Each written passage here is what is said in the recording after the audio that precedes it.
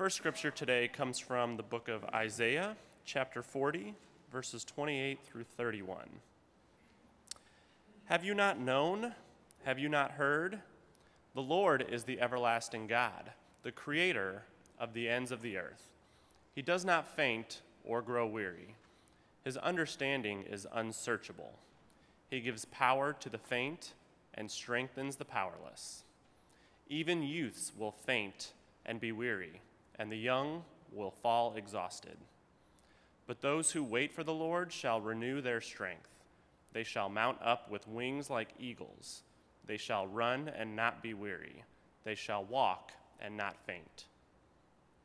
Then Jesus, again greatly disturbed, came to the tomb. This is from John chapter 11, verses 38 through 45. Then Jesus, again greatly disturbed, came to the tomb. It was a cave, and a stone was lying against it. Jesus said, "Take away the stone." Martha, the sister of the dead man, said to him, "Lord, already there is a stench, because he has been dead 4 days." Jesus said to her, "Did I not tell you that if you believed, you would see the glory of God?" So they took away the stone, and Jesus looked upward and said, "Father, I thank you for having heard me. I knew that you always hear me, but I have said this for the sake of the crowd standing here, so that they may believe that you sent me." When he had said this, he cried with a loud voice, "Lazarus, come out." The dead man came out, his hands and feet bound with strips of cloth, and his face wrapped in a cloth. Jesus said to them, "Unbind him and let him go." Many of the Jews, therefore, who had come with Mary and had seen what Jesus did, believed in him. This is the word of God for the people of God. Thanks be to God. You may be seated.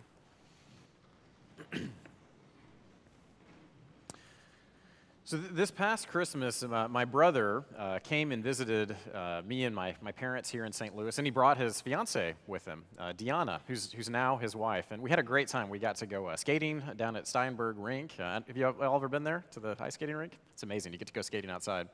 And we did all kinds of fun things. One night, we stayed up late, and we were just talking. And we started to talk about the time that I was in the hospital. And for the first time, my dad told me and my brother that at one point the doctors didn't think that I was going to make it. And it got so bad that my brother, who was in high school, they said, "We need to have you come in. You've got to say goodbye to your brother." And we talked about how they would stay kind of gathered around me, and they would pray, and they would massage my hands, and they would just sit there and pray over me. So my family and my brother, like Mary and Martha, they were praying for a miracle.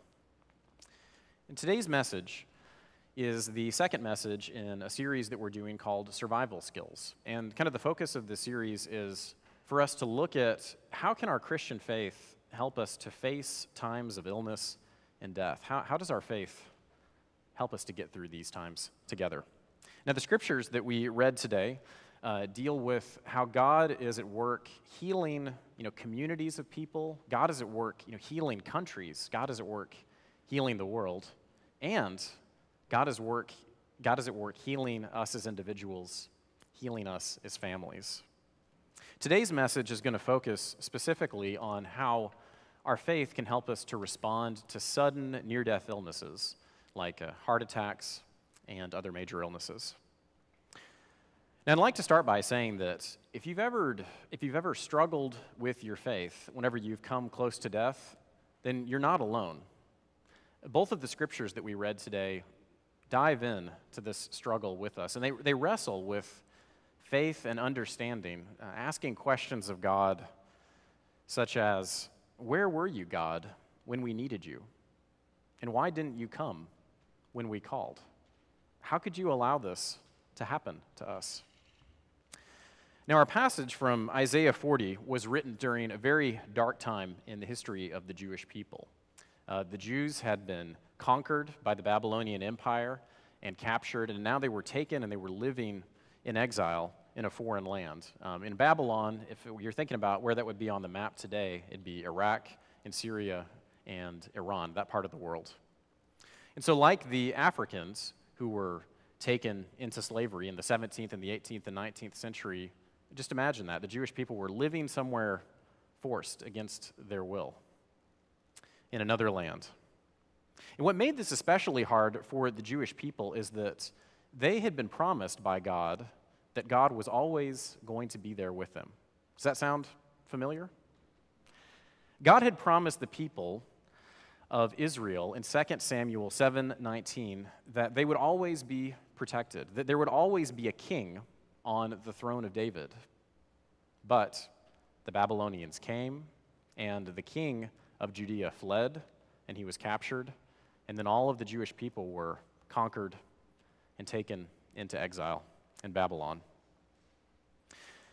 And understandably, many Jews, after this incredible event, they gave up their faith, just abandoned it completely.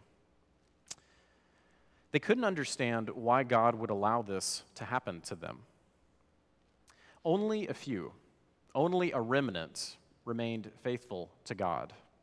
They kept praying, and they stayed in community with each other. They didn't understand exactly what was going on, and they had questions and they had doubts, but they stayed faithful in community together. They asked questions of faith, saying, God, why did you let this happen? Where were you when we needed you? Why didn't you come when we called? How could you allow this to happen? Now, this Old Testament text focused on God's healing of nations and big groups of people. It has a sister text in the New Testament. In the Gospel of John, Martha asks Jesus the very, very similar questions. She says, Jesus, where were you when we needed you? And why didn't you come whenever we called? How could you allow this to happen to my brother, to Lazarus? I can already smell the stench of death. Don't roll away the stone. It's too late. You can't possibly bring him back now. Now, the first thing that strikes me about this story of Jesus raising Lazarus from the dead is the incredible sadness and the pain that Jesus feels whenever he is talking with this family. Jesus wept. He hates what's happened to Lazarus. He loves Lazarus, and he's right there feeling that pain with that family. You see, God isn't detached and off out there somewhere. God is right there with us. These details of the vivid pain and suffering that Jesus goes through in the story, it shows me that God shares our suffering with us. Our pain is real, and God takes our pain and our death very seriously. So I want you to imagine a minute that there was this huge crowd of people gathered around Jesus and Martha. Look around. You see how we got this big crowd of people here in the sanctuary? This many people were gathered there, and everyone is just crying. They just can't believe what has happened to Lazarus. This is such a tragedy that he's died. And they all look to Jesus. They want to believe. Can he do it? Can Jesus really raise Lazarus from the dead? Well, let me tell you a story. So about 10 years ago, I went with my family to Portland, Oregon. And I don't know if you've ever been there before, but it's a beautiful place. I mean, it's so green and lush. And we were there for my uncle's wedding. And they had a wonderful wedding service, and it was with these big windows, kind of like the windows we have. You could see the trees behind it. And but right after that wedding service, I got very sick, and I had to be taken to the hospital. And this was really a problem because I was supposed to help host the karaoke party afterwards at the reception with my brother, actually. He did a great job without me. But, man, I'd gotten sick, and I was in the hospital. And it turned out that I had gotten mononucleosis, the kissing disease. Yes. I call this time in my life BK, before I met my wife, Catherine. So... But just as a word of warning, it's a really harsh virus. It really makes you tired. It attacks your immune system. And so one of the things that happens is your spleen, to kind of fight this off, it kind of enlarges because it's working so hard to protect you.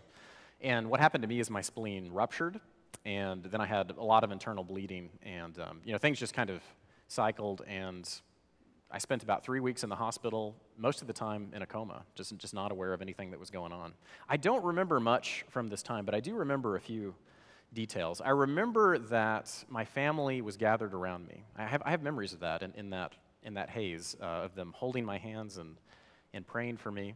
I have memories of the doctors and the nurses, working with me and helping me to heal.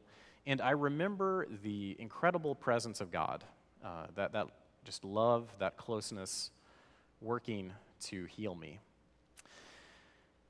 And so after all this time of delirium, I woke up. And who was around me? But my parents were there, and my brother was there. And he was holding this boombox, and he was playing the song, "I Believe in Miracles." Do you know that one? And kind of dancing around the room.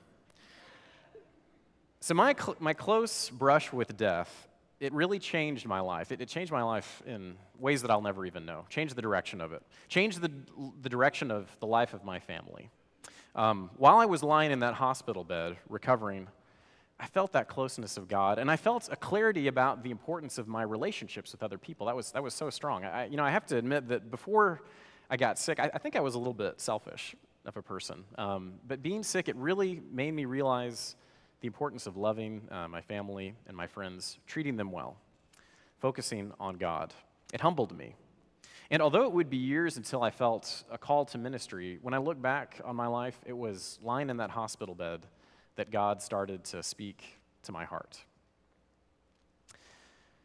So in Babylon, God spoke through a prophet to the Jewish people, and God spoke a message of hope and encouragement. You see, even though they were living in exile, God had not forgotten them, and God would restore them to freedom and to justice. Even the power of the strongest empire in the world, the Babylonian Empire, so strong then, you probably don't even know about it now. God is the most powerful in the world. And the prophet of Isaiah 40 tells his people that God did not punish them. He's not going to punish them. He's not going to tempt us. And God is not going to make us sick. In fact, our God is always working to heal us individually, but God is working to heal our whole world, to heal us as a nation. This is what the prophet Isaiah says. God gives power to the faint and strengthens the powerless. Even youths will faint and be weary, and the young will fall exhausted. But those who wait for the Lord shall renew their strength. They shall mount up with wings like eagles. You see, the power of humans, even the most powerful of empires, it's nothing compared to the absolute power of God. Now, God doesn't always work on our own timetable or on our preferences. And in fact, for the Jewish people in Babylon, they were in exile for over 40 years. Can you imagine that? I don't know if you've ever traveled a little bit. Whenever you're far from home, you kind of want to get back. But they were there for 40 years, held against their will. Most of them died whenever they were in captivity in Babylon. Many of them were born in Babylon and didn't even know what Judea was. All that time in exile, half of a lifetime in captivity. And then the amazing happened. Suddenly, the Babylonian Empire just fell apart. And the Jewish people were allowed to return to their homeland. But you know what? They'd been there so long that many people decided just to stay in Babylon. And that's the end of the story that we hear from them. Now, God did not cause this exile, but God did use the time in captivity to shape and to grow the Hebrew people. God shaped their faith and their devotion to justice during their time in captivity. So just imagine, if you were being held somewhere against your will, man, you'd be saying, whenever if we ever get out of here, we're going to do things differently. We're going to treat people better. Whenever we're finally in charge of our own destiny again, we are going to do things so much differently than what we're dealing with right now. God shaped their faith and their devotion to justice during their time of suffering. God used this time to teach the Hebrew people about the healing character of God. You see, God is at work healing our cities, healing our nation, and healing our world. God is molding all of us into a deeper faith and understanding. Now, in Bethany, God speaks through the character and the real presence of Jesus Christ. The story of Lazarus shows us that God is with us in our suffering. God really does heal us, and God uses that healing to bring us to faith. When Jesus prays in front of Mary and Martha and that whole crowd of people gathered together, this is the prayer that he offers. He says, "God, I thank you for having heard me. I knew that you always hear me, but I have said this for the sake of the crowd standing here, so that they may believe that you sent me." You see, Jesus tells us that God always hears our prayers. God hears our prayers even before they come into our minds. God knows our hearts. And Jesus offers this prayer so that Mary and Martha and that whole crowd of people gathered, they might witness God's healing power, and by witnessing that miracle of healing, that they might believe. Believe that God is always working in our lives to heal us. Believe that God interrupts our lives to bring us to faith in Jesus Christ, and to believe that even death does not separate us from the loving power of God. This is the good news, that God is always with us. And then whenever Jesus says in a loud voice, he says, "Lazarus, come out." Lazarus, he stands up and he walks out of the cave, and he's still wrapped in the burial cloths. He's still wrapped in a hospital gown. Death, which seemed so absolute, so final, was overcome by the absolute power of Jesus Christ. Like Lazarus, we will all live because of Christ, even though we will die. You see, that's the promise, that this is not the end of the story, what we're experiencing right now. We live on in Jesus Christ. Now, in the last verse of this story that we read today, it tells us that many of the Jews who saw what Jesus had done, they believed in him. Faith in Jesus Christ, that itself is a healing. Whenever we believe, then we are never alone. When we believe in Jesus Christ, then our lives are transformed. When God is the focus of our lives, then we are truly alive. And I want you to think about this. So that crowd of people, they saw this miracle and they believed in Jesus Christ, and that changed them. And then they told their friends, and then that changed them. And then they told more people, and before you know it, a whole country had been changed. And then before you know it, the whole world transformed by the awesome love of Jesus Christ. The story of Jesus' healing of Lazarus, it functions for us on two levels. First, it shows us that God really is with us in our lives, and God is bringing healing into our lives. And second, but most importantly, it affirms that God's healing power is stronger than death. Even though our bodies fail, and someday all of us are going to lie down, God is going to raise all of us up into eternal life. So, God brought the Jews out of captivity in Babylon, and he shaped them into God's people. And Jesus raised Lazarus from the dead, and many people believed. And we can live in the hope that although we too will die, God is going to raise us up into new life in Jesus Christ. God is healing the nations of the world. God is healing this community. And God is healing our brothers and our sisters. Now, many of us in this congregation have had or have witnessed sudden near-death experiences, like a heart attack that Dennis spoke about, a car accident, or a sudden illness. And a near-death experience, that is going to shock you to your very core. It's going to shock your faith, your understanding of yourself. It can and it should make you question your life. So I want to offer for you some practical suggestions of how we can all support someone who's had a sudden near-death experience. Number one, just spend time with them. I'll always remember how when I was recovering at my parents' house in Wentzville, a bunch of my friends from college, they came and they visited me over Christmas break. The shock of almost dying is going to give you a really strong desire to connect with your family and with your friends. And so just spending time with them, that means so much. Whenever someone has come close to death, they need to know that people love them and care for them. Number two, don't assign blame. There will be time to talk about possible changes in lifestyle, maybe quitting smoking or eating better or exercising, things like that. And believe me, if you come close to death, you're going to start to think about, how can I live differently? And those doctors, they're going to give you plenty of suggestions, right, about how to live differently. So here's what I would suggest, though. For the first 3 to 6 months, don't get into trying to figure out what went wrong. Just support them. Just show them that you love them and you care for them. People need to feel supported and loved at this time whenever they've come so close to death. They need to know that you're in it with them. Number 3, plan fun things that you will do together whenever you're feeling better. So when I was in the hospital, I had to limit the amount of fluids that I could drink, and this was really uncomfortable. I've never been so thirsty in my whole life. And so I'll remember I was laying there and my dad was sitting next to me, and we would talk at length about these hikes that we were going to go on together and these runs that we were going to do. And afterwards, we were going to get big old bottles of water and drink them together, and that would just feel so great. And we did it. A couple years after that, we got to go hike the Kaibab Trail. We went down into the Grand Canyon, and then we hiked back up. And I don't know if you've ever been to Arizona, but it's very, very dry. So that water, it never tasted so good. People need to have fun things to look forward to as they're doing that hard work of healing. Number 4, listen. Coming close to death will shake you to your very core.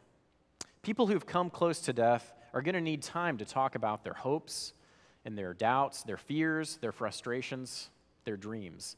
And, their priorities are really going to change. I mean, when you come close to death, you really think about, man, how do I want to spend my life? Every day is a blessing after that. And so if you can just be there to listen to them and to offer support as they go through this time of transformation and renewal, that is just so important. Listening is one of the best things that we can do for someone who's faced a near-death experience. And number 5, pray together. My illness brought me closer to God than any other experience in my life until this point, and it had a profound impact on the life of my family. They really grew in faith. My uncles, my parents, my grandparents, my brother, their faith just grew so much in that time in the hospital. Healing is more than the body getting better. Healing is the soul connecting to God and connecting to the people who love you. Praying together, even praying for someone who is unconscious, this can be a time for deep, deep growth in faith. So I want to say this. God does not cause our suffering, but God sure is with us in our suffering. God really does show up. God shows up and provides healing. God is always healing. That's the nature of God. That's why there's so many stories of Jesus healing the sick. God is always healing. But what does healing look like? Well, it's God healing the nations, healing communities, communities that are pulled apart by difficulties in race relations, history that's so much fighting. God is working to heal us as a world and as a people. God really did bring the Jews out of exile in Babylon, and God is working to heal our community here today. And God is working to heal us as individuals. Jesus raised Lazarus from the dead, and God is working to bring healing into the lives of our brothers and our sisters. God is always with you, even after your body lays down for the last time. God is with you whenever you just feel so lost, whenever you lay your brother in the ground and he's there to stay. But God is with you whenever you praise God for joy because the brother that you thought was dead is now alive. God may not intervene in visible and miraculous ways. Sometimes, like the exiles in Babylon, we're called as a people to wait in patience and in hope. And sometimes, like Mary and Martha, we feel just lost and perplexed when it seems like, Jesus just hasn't shown up. Where is he? Yet, just as God was with the people in exile, and just as Jesus mourned with Mary and Martha, so God is with us in ways that we may not always immediately perceive. Have you ever wondered what would have happened if Lazarus hadn't stood up and walked out of that cave? My near-death experience brought me closer to God than anything else. It brought my family closer together. Going so close to death and back brought me and my parents to a deeper faith in God's constant presence and love. But what would have happened if I hadn't stood up and walked out of that hospital bed? Well, this is my hope and my prayer, that had the healing power of God not led to the cure of my body, that my life and my death would have led my parents to the same deep faith that they found whenever my body was cured.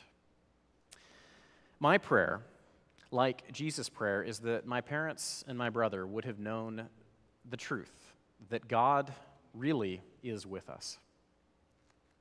Amen.